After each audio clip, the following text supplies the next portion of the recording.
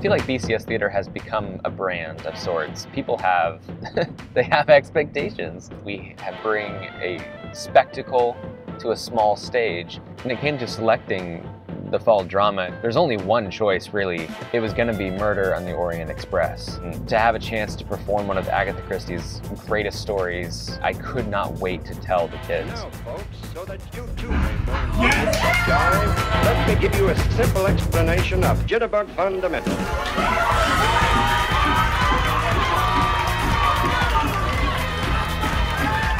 The more I talked to them about it that night, people just got so excited for a chance to do something different. This all started in the summer of 2019. My wife, Jamie, and I had kind of started talking about, what if we did Murder on the Orient Express? So I got like a perusal script, went on vacation to Universal Studios. On the flight, we were reading through it and we were just kind of talking about ideas of what you could do with stage. I remember we ate at this restaurant called the Toothsome Chocolate Emporium, and you walk in there and you're just kind of wowed by it. It's like completely steampunk themed and it's huge. We had kind of thought, what if we put like a layer of this kind of style of steampunk through it? And that was the dream. It was a brand new show on the market. You could license it as of that year. But the problem was it was already up for grabs. It prevented us from getting the rights. It prevented us from doing the show. It all worked out because we went a different direction. I chose to do a comedy, News Is Off, and it was a blessing. We were not supposed to do Murder on the Orient Express that year. Thankfully, we got the rights and we revealed it, and people couldn't have been happier about it. You're gonna have to get used to this. This is my camera, it's for the video blogs. Documenting, I make a behind the scenes. You don't know about the video blogs? I've seen it everywhere. Where she lived under a rock. Yeah, I practically have. Hello, we're here at the read-through of Moto, Murder on the Orient Express. Very excited to be here. We're trying to Zoom call in one of our cast members who is in India. Bonjour, toodaloo. Act your hearts out. I mean, that's what we're here to do tonight, so just have a blast, okay? As the Bible says, if Moses doesn't know the answer, ask the concierge. There was a man in my room. He ran off, I'm sure of it. Which way did he go? These are the facts. C'est tous, c'est fini. End of play. Everyone was just like, the script. I'm like, I know. In the beginning of rehearsals, we had a lot of discussion about characters, and I would challenge the cast members to go home and read their script and come back the next day having learned something new about their character. We would open up discussions about it. I would pose questions that they would have to answer. I don't want you, I don't want your cake. You know what I mean? Take a pause there. Walk back at him. I want nothing, monsieur, except to leave. Drew once pointed how different Poirot was to, say, Sherlock Holmes or Shirley Holmes. He's very good, bad, no in between. And over the course of the story, of course, it gets more grayer and grayer. But Sherlock Holmes is already like that. Plus, I'd also say Poirot is a lot more charming. Or also known as Carter's Angels. Hi, camera. Carol, you should sing something. Ready? Go.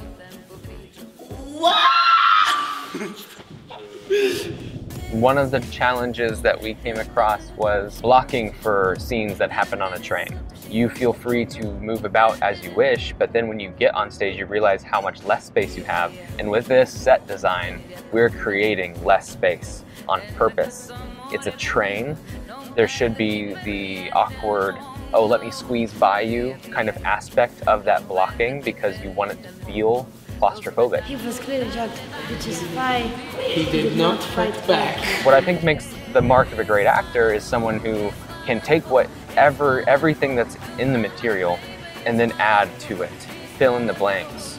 So the more choices you can make about your character, the more ownership you have over it and the more it belongs to you. The other challenge that we had to get used to was zooming people into rehearsals. I mentioned the fact that we had one of our cast members who was still in India. It was a very interesting process to learn how to direct via Zoom. But we did get around it. We did figure it out. So Casey, you are gonna be somewhere over there. Pretend I'm Mary. Oh my god! She's not in here! Try Ratchet's room! Mary! Push hard! I'm trying! Go! Lights down! Gary! I'm making up for all the times that I have not showed up for set day. I was about to say. Look at Carter. Muscle man. Good job, Carter. We are clearing out storage in this barn. We're also clearing out the prop closet and gutting it so it works better for our current show. And in the meantime, some dads are tinkering away at the most ambitious set we've ever done.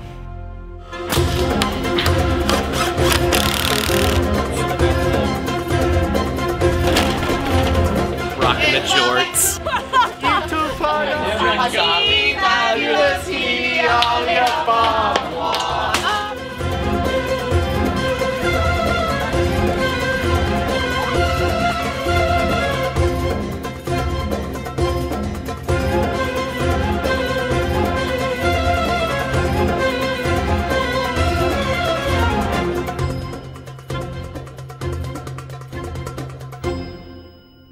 It wasn't too long into the process when I decided that what I really needed to make this possible was a rotating stage.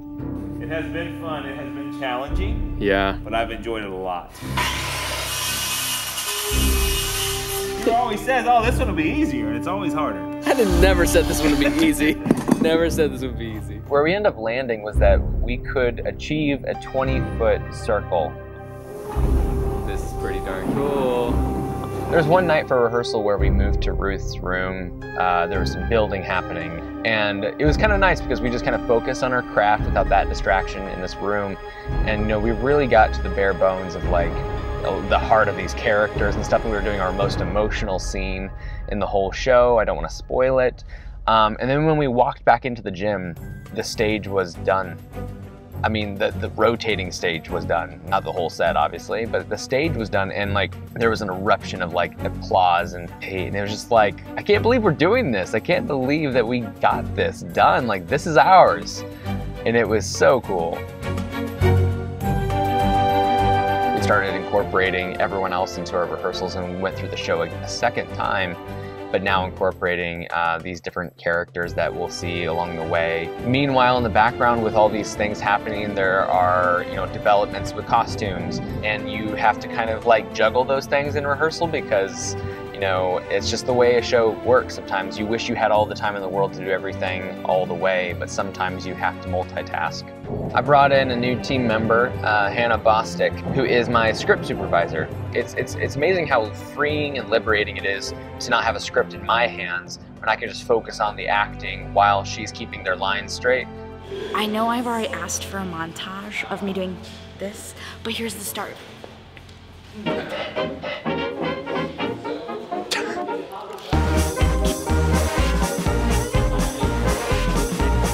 Here, I'll give him.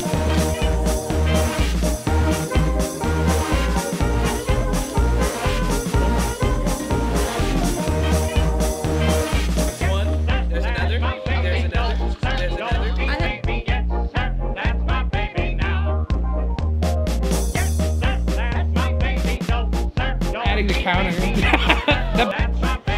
For the compilation? Yep. We have a lot of fun in rehearsal. In fact, I wish I had the time to have more fun with them during rehearsals. Unfortunately, I'm directing everyone else. Good stuff.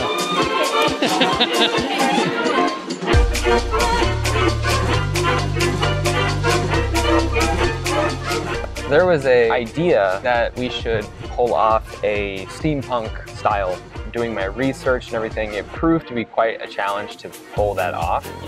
The 1930s is where our story takes place. The style is Art Deco. Things change, and that's part of the creative process. During fall break, I didn't want time to go to waste. I wanted to work on the set. So we met a few times to paint, to build.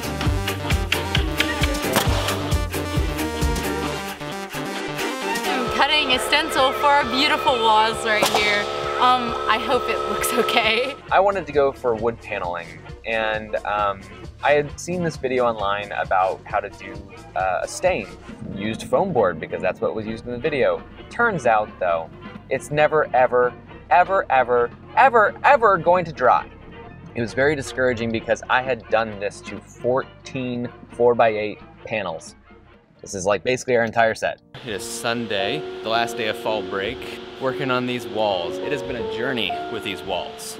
It was actually a big thanks to Hannah Bradley, who shared with me a wood grain technique that she had been learning in one of her theater classes. And we took this wood grain brush and we started scraping it across, and depending on how you rock it, you can get different shapes and everything, and it looked convincing. I paint the border and then we set it up to dry, and then after that it's going to go up on the wall, and then we'll spray paint the gold stencil on. It's a process, but the goal is after today to, oh my gosh! Carter tripped on the paint. Carter, what have you done?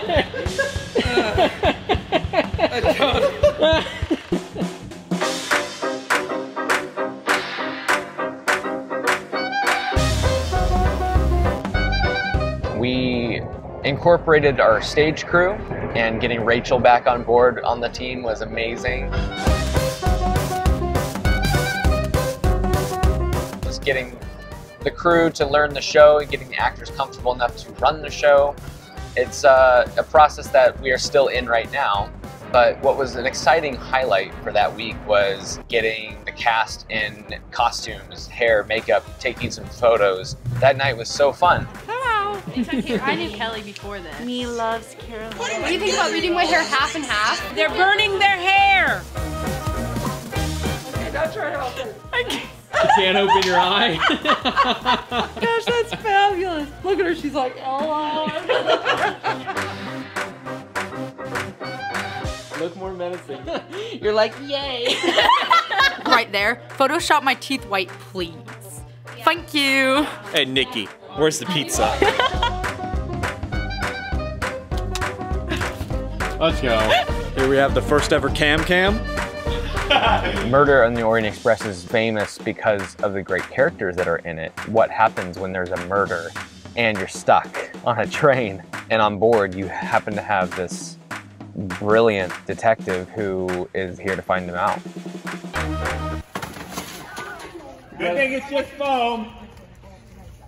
Hit it! Yeah! We'll polish it up!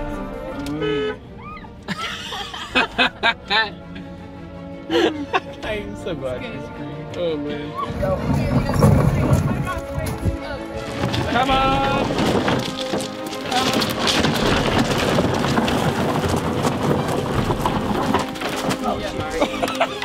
We got it! Yeah! I was really proud of the work that we got done that day. I mean, the set was basically done. We're vibing. Hey, things are coming together. We're finally getting there. It's just a moment where you get chills down your spine and you think, you know what?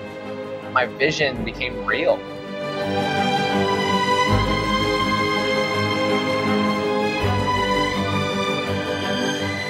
This show has been just such a wonderful experience so far. I've grown incredibly close with my cast. This set is the coolest set we have ever built.